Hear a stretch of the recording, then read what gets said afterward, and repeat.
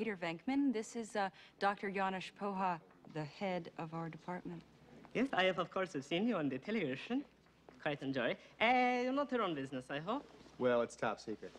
Say, Johnny, you gotta go again, too. No, actually, I'm preparing this portrait for the new romantic exhibition. Yes, this is Prince Vigo, the ruler Carpathian Moldavia. Bit of a sissy, isn't he?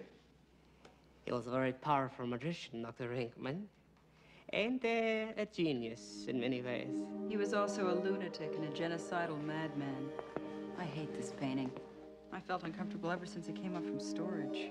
Well, you're probably feeling what Vigo is feeling. Carpathian Kitten Loss. He's missed his kitten.